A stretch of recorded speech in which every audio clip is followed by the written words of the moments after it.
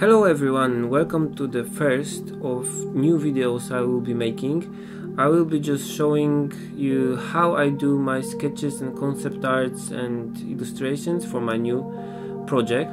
There will be no editing, no fancy stuff, but I think I will be able to do more of these videos.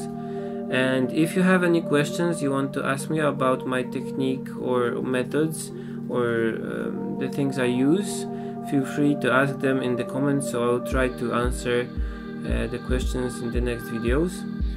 Here you can see that I'm doing a concept board for the project, and I'm using a red coal erase pencil to do the sketch. I will not erase the sketch, and if I do it in a red pencil I think it doesn't stand out so much.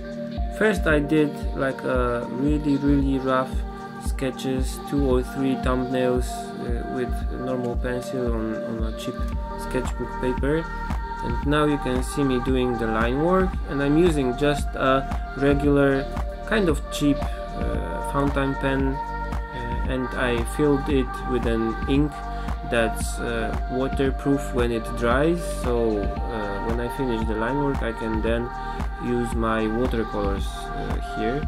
And I'm using a paper that I already tested with the pen and with watercolors, so it doesn't bleed the ink.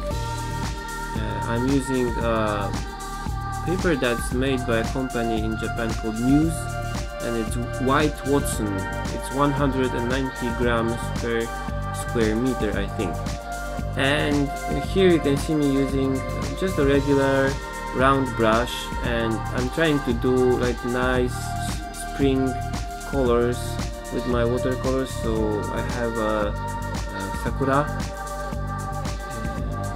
and I'm doing the shadows with kind of bluish colors. I'm using my watercolor set. You can find the colors I'm using on my website in the frequently asked questions section. The set has a lot of colors, but yeah, I'm trying to keep those boards kind of simple, so I'm using simple colors, simple strokes, not so many details, and that's basically it. The characters already have color schemes that I decided, so I just put the colors on and it's done. Here's how it looks like after scanning and fiddling around in Photoshop to make the colors look right.